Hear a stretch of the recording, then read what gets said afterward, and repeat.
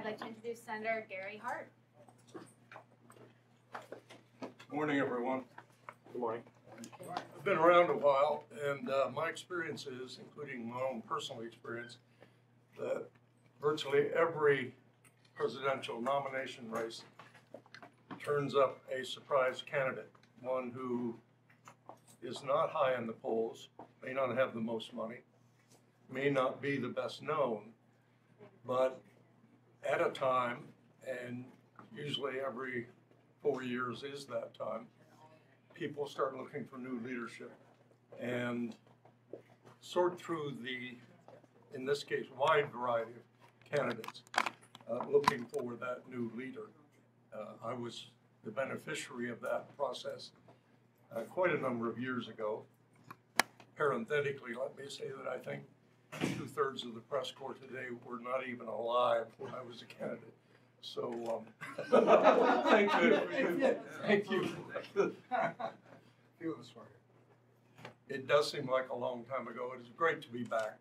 I have known Michael Bennet, and particularly the Bennet, extended Bennet family, for almost half a century. I was a friend of his father's, and Michael and I have known each other well before he ran for the Senate, became a senator and ran for the Senate in Colorado some years back. He has, as I will briefly say in introduction later today, he has the intellectual capacity, the experience in government at all levels, local, state, and national. He is remarkably intelligent and is an internationalist. All this is going to have to be at the forefront of Democrats' decision as to who will represent our party. All those factors. I perhaps uniquely believe that the next president has an enormous repair and restoration job to put the country's domestic agenda back where it should be. It's been practically destroyed. And to repair and restore our international alliances around the world. When you put that job, plus moving the country forward, against the array of candidates, there are very, very few who have the qualifications to carry that job out. I must say also it's great for me to be back with a large number of friends who've remained friends over the last more than 3 decades. There was the leader of the Hart campaign in those days was a young woman, extraordinarily capable young woman named Jean. And I'm trying to remember whatever happened to her. In any case, I'll see Senator Shaheen later today. Ladies and gentlemen, Michael Bennet. Thank you very much. It is a great privilege to be here today with Senator Hart and to have his endorsement for President of the United States, and I deeply appreciate it. We have known each other about a quarter of a century now, and for those of you that were here covering him when he was running, it is a reminder to me of the extraordinary leadership that he has provided our country over many, many decades. His ability to look to the future, to see around corners, to not accept conventional wisdom as wisdom, but to supply his own wisdom and think about the direction that the country really needed to head. And when he ran for president, he was rewarded by that, by the voters in Iowa and New Hampshire. He, at a similar stage in the campaign, was at about 1% in the polls. He went on to become second in Iowa with 16%, and then won here in New Hampshire. I think, as in those days, the voters in Iowa and New Hampshire are just beginning to look at these candidates and make up their minds about whom they want to elect. I believe strongly, and this, Gary Hart and I share this coming from the swing state of Colorado, I believe we need to present an agenda to the American people that's going to unify the American people around the cause of their children and America's place in the world in the 21st century. We have to be able to win these races in purple states and even some red states in this country, and that can't be an afterthought if we want to not just win the presidency, but win a majority in the Senate, which I think is so vital to moving this country forward and overcoming the blockade of our exercise in self-government that Mitch McConnell and the Freedom Caucus and Donald Trump have been such an important part of over the last 10 years. That's why I'm running for president, and that's why I'm so honored to have Senator Hart's support. I hope that I am as fortunate as he was, but I know he never left anything to chance. It's just about putting one foot in front of the other in living room after living room, and storefront after storefront in these early states where people take incredibly seriously the responsibility they have to make sure that we nominate somebody who can beat Donald Trump, can unify the country, and allow us to begin to govern again in this country. For the 10 years that I've been in the Senate, there hasn't been much in the way of governance. When I tell Gary about what we've done over the course of a given week compared to what they used to get done, it's almost laughable what we're doing there. We've become a factory that just approves judges day after day after day, rather than considering the domestic and national security dimensions that we need to consider as a country going forward. So it is a great joy for me to be here today with my fellow Coloradan, Gary Hart. This is a great shot in the arm for our campaign, and I can't tell you, Gary, how much I appreciate you taking the trouble to be here. With that, I'd be happy to take any questions, and Senator Hart is here to answer whatever questions you might have for him. And maybe I'll get out of the way so you can. He's the candidate. No, come back, Senator Hart. Come back. Senator Hart, how's the party changed in the last 30, how's the party changed in the last 30 to 35 years? Are you concerned about the fact that perhaps some candidates, perhaps not concerned, have gone too far to the left? How much time do we have? As much as you want. Basically, no. I don't think the Democratic Party at its core, that is to say the people that care about the party and its agenda day after day, week after week, year after year, have changed all that much. We are a coalition party since Franklin Roosevelt, thank God, and remain so, which means that you're going to have a much wider variety of philosophies and concerns and issues than the Republicans ever will. A consensus party such as the Republican Party has been and is now almost lockstep, as demonstrated by their representatives in the Senate and elsewhere, just follows orders. But President Trump is destroying the Republican Party, at least the traditional one. They used to be not only for tax cuts, but for balanced budgets. There was even a time, not too long ago, where Republican presidents and candidates supported environmental cleanup. They've abandoned that. There is no independence on the part of Senate Republicans, and that's extraordinary.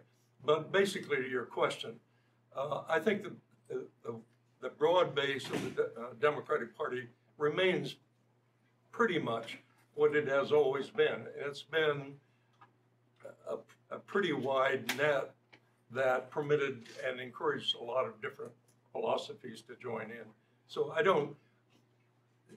the Republican mantra over the last 20 years has been that the Democratic Party has moved far left, and a few in your industry have bought the equivalence notion that while Republicans have gone far right, Democrats have gone far left. You can't find that in the 8 years of Bill Clinton or the 8 years of Barack Obama. If anything, they disappointed people on the far left for not being more extreme than they were. But they were mainstream presidents and not far left. But we in the Democratic Party welcome new ideas, new approaches, and that includes economic shakeups. Senator Hart, you served alongside Joe Biden for 12 years. You opposed the Iraq War. He voted for it. Could you speak to why Joe Biden's premise is that he would reintroduce the country to the world, rebuild our alliances? Could you explain why you think Senator Bennet would do a better job of that than Vice President Biden? of a certain age and therefore hard of hearing. I missed your question.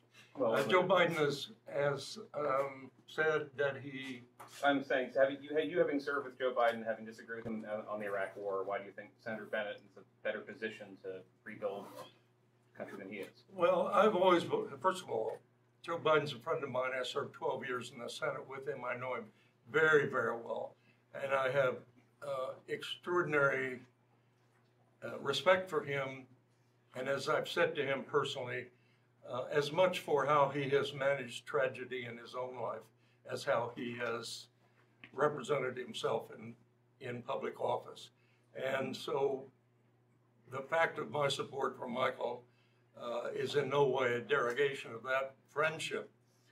I have long believed in what I think you could shorthand as generational politics. That is to say, old orders age, and people began to look for new leadership. That was my experience. I was running against a former vice president in New Hampshire and elsewhere. And despite some stories that my campaign, quote, peaked in New Hampshire, it did not. I went on to win 25 caucuses and primaries, including the last biggest state in the union, overwhelmingly, California. So it was a 50-state campaign. But people at that time, those years ago, were looking for new leadership. And I think they are doing that today. Senator?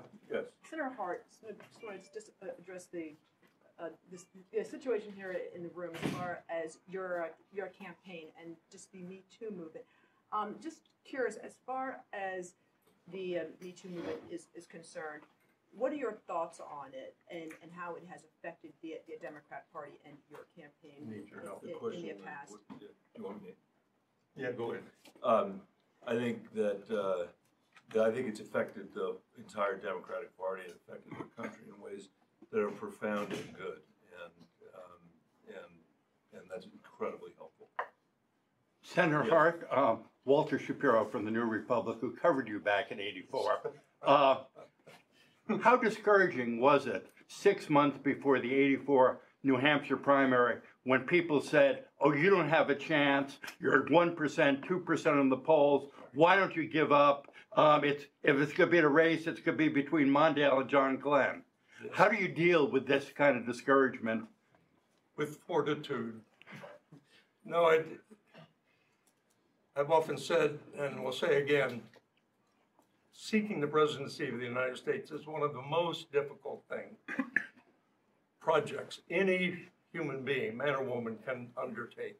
It takes more physical, mental, spiritual determination than almost any other project anyone can undertake. And if you don't have that, you shouldn't be in the race. Michael has that fortitude.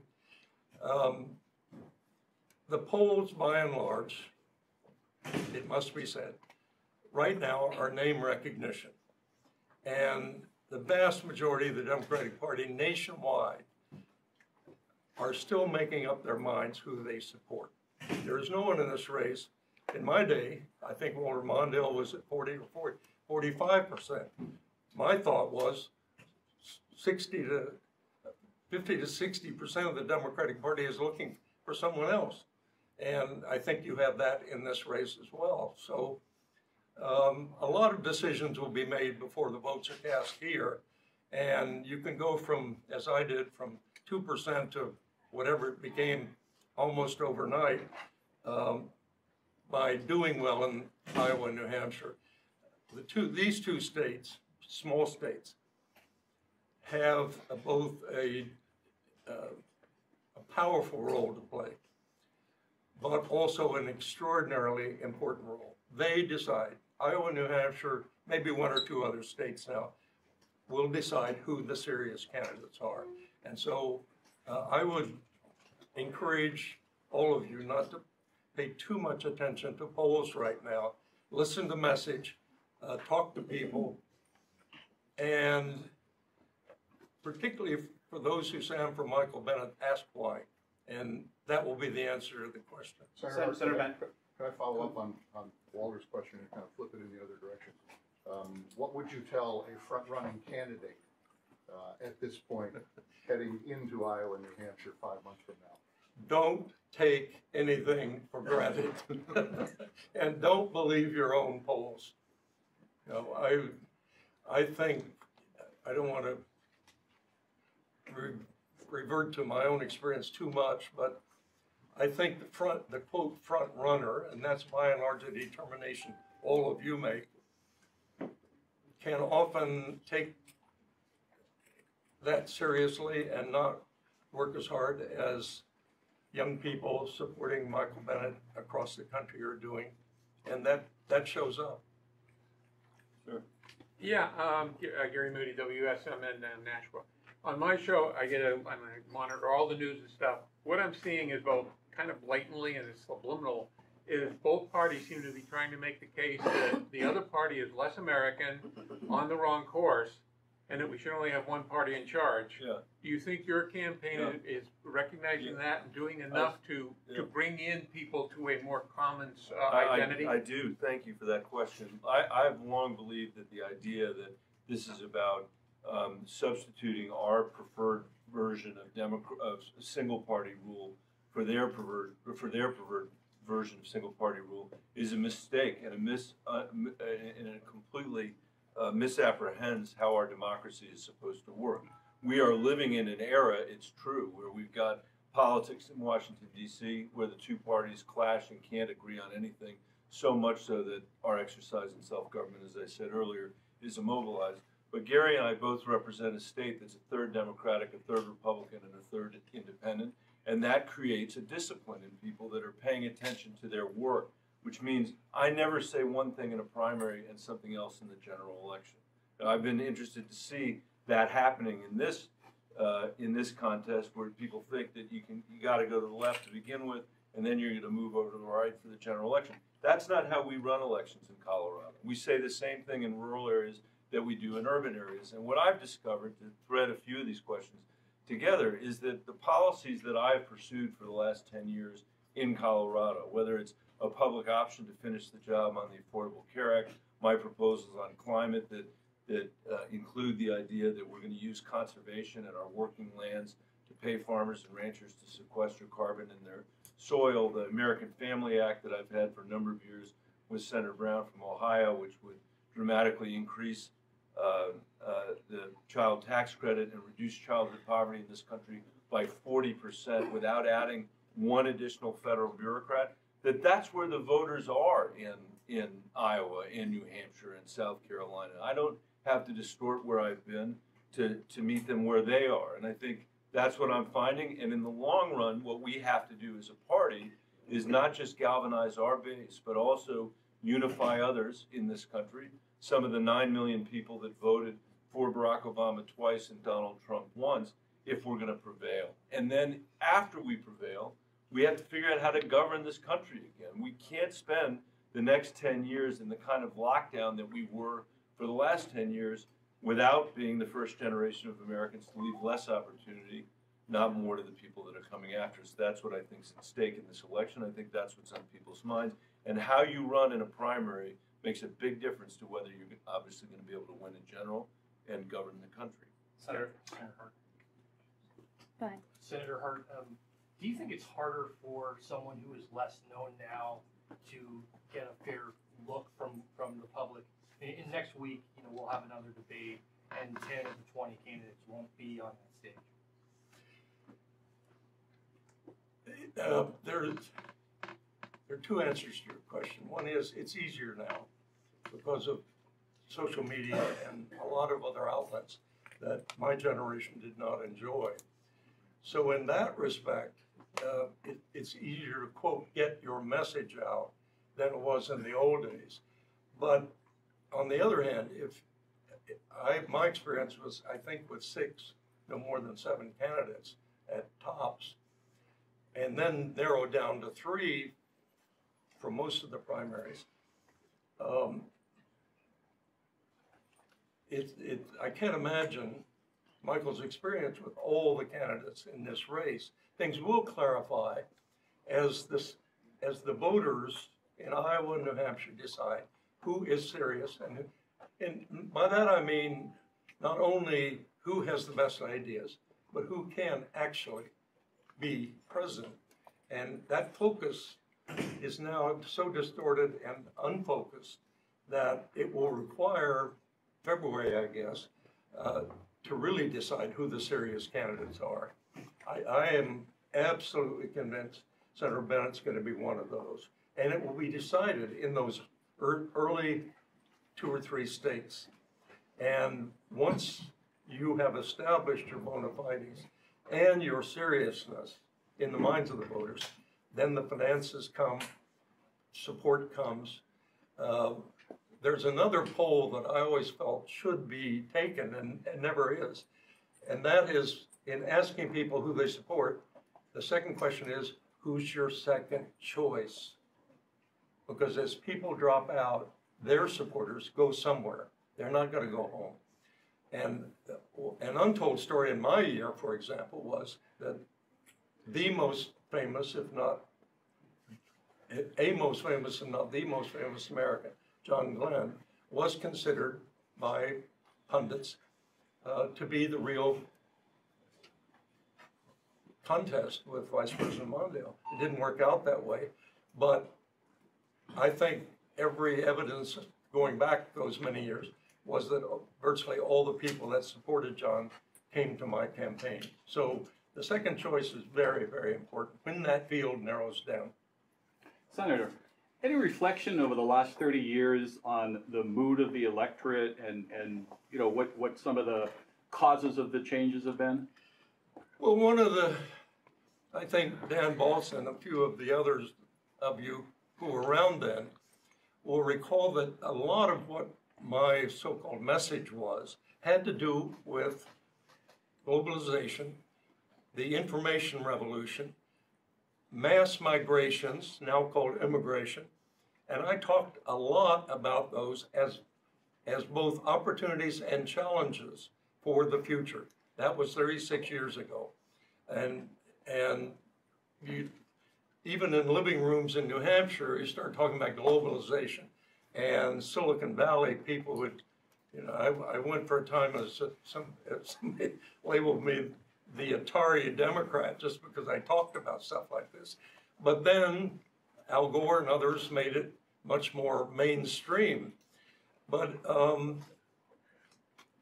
that's what's conditioned American politics. It's not what we decided to do here, but what the globe, what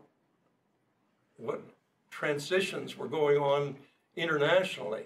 And those had good aspects, but they also had very bad aspects. And even in my day, I would tour the coal steel mills in Buffalo and elsewhere, and that's what you could see. Steel mills, auto plants shut down, and high unemployment. So that we're still suffering from that. Is there anybody else? One last Yeah, question. One last. One or two. Oh, one last. Sorry, Senator. Okay. Do you see any parallels between when, like, in terms of like holdover support for someone like, say, Senator Sanders from the '84 primary to the '88 primary, and how that could maybe shift for a candidate who's in now, like Senator Bennet? Did you hear that? He said from '84 to '88, holdover support for a candidate like Bernie Sanders. Yeah, it's one of the interesting aspects of presidential campaigns, maybe statewide also. I wouldn't say cults form, but strong supporters form, and they coalesce and they stay together. I mentioned earlier that I've been fortunate to have an awful lot of talented young people here in this state. That was 36 years ago. They've remained friends for almost 4 decades. So there is some social cohesion that campaigns bring about, and sometimes that becomes a cult of personality, sometimes not.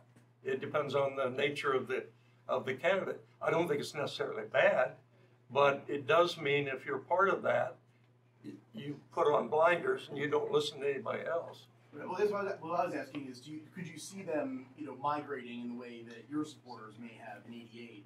Back in the 80s? Yeah. Well, I'm trying to think. Jesse Jackson was one of the finalists, And there was I forgot what Jesse called his movement. Anyway. Rainbow Coalition. Rainbow Coalition. Yes, and those were very strongly adhering people to each other, and they brought civil rights to the forefront, helped. Great. Is there any one last question? Right, Sue, yes. Hey, Senator, a quick question for you. I talked to Sue Casey, who helped run your campaign back in '84, and she mentioned that she was kind of sad to see a shift from retail politics to these large rallies we're seeing with President Trump, Senator Bernie Sanders. I wonder if you can reflect on how that changes the dynamic of the presidential primary. It's an interesting question. I don't have an answer. I would love to have, months before the New Hampshire primary or Iowa, addressed 10 or 12,000 people. I don't quite know how it's working now. I think you can attribute that in large part to the social media. You can reach many, many more people with the cell phone or whatever device you have than we could back in those days. But what I recall about Iowa, New Hampshire, before the breakthrough in New Hampshire, was what Michael's been doing, and that is people's living rooms and small classrooms, small groups, and that's where the hardcore of your support comes from. And even if you have the big rallies, they don't necessarily create that cohesion that's required. I would just say that our meetings are getting bigger, not smaller, in Iowa and in New Hampshire, which I think is a sign of that we're making progress. And I wanted to just say a word about the polling. You know, Senator Hart talked about the second choice polling. We had one not that long ago in New Hampshire that did ask that question about second choice, and we were sixth, I think, in that poll. In the last national poll that I saw before the decisions were made on the debate stage, there were 12 of us that were polling at 1. I was one of those people. 3 or 4 of the other people that were polling at 1 are going to be on the debate stage. There's somebody who's polling at 0 in that poll who's going to be on the debate stage because of the arbitrary nature of what the DNC has set up. So I don't see a reason to stop based on the polls. What I see in my travels are people that have not yet made up their mind remotely about this election. And I think that the positions that I've taken, as I said earlier, are actually quite consistent with the positions that people have in these living rooms, both in terms of what their substantive beliefs are, but also what they think it's going to take to beat Donald Trump, which is the #1 question on people's minds in the places that I've been here and in Iowa and South Carolina. I want to thank Senator Hart again so much for being here, for his endorsement. I treasure it. When you are at 0 or 1% in the polls, the people you will remember the most are the people who showed up and endorsed you then when it was hard, not when it was easy. So thank you very much. My pleasure. Thanks, everybody. Thanks to all of you. And Senator Hart will be introducing Michael.